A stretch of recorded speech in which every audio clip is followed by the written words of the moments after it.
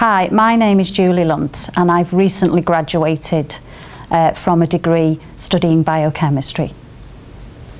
A typical day for me with the biochemistry was probably just a 3-hour lecture to begin with, and they are basically whittled down then in the second and third years to about an hour and a half. A lot of practical work is involved, but it's really enjoyable, so you do get those practical skills as well. For me, because I'm a mature student, I would do a lot of my study from home. However, you have got the library resources because they're right on your doorstep if you live in halls. But I used to use the off-campus, which is basically a desktop at home, which was really good for me because I've got a family.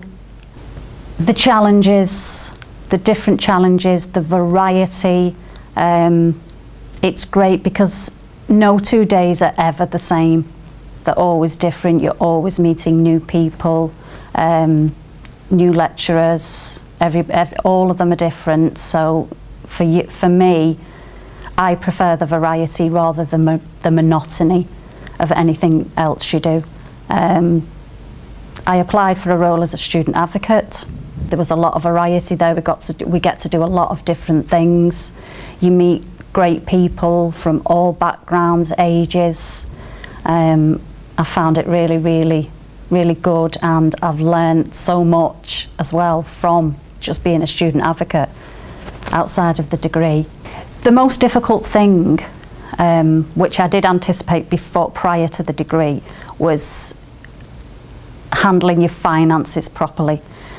Because you obviously get your loans and your grants, and because they come in 4 instalments, it's very easy to just go and spend, even if you are a responsible, mature student. That is difficult, and it's not like you're getting a wage every month, so you can write all this down on paper, and then of course you may take a part-time job for a while, but you may not be able to keep that on because you've got to fit that in around your modules and study, which change from year to year. So that is quite difficult. Time management is probably the top of the list. I've learned over the last 5 years that I've been studying that it's so important to manage your time properly. Make your plan, but don't overstudy. You must take at least 1 day off a week, because if you are overwhelmed, you won't be able to think properly anyway. So it's really important to, yes, study, put a timetable together. If it's the library, if it's books for you, use books. If you prefer electronic studying, that's absolutely fine, but it's important to take time out.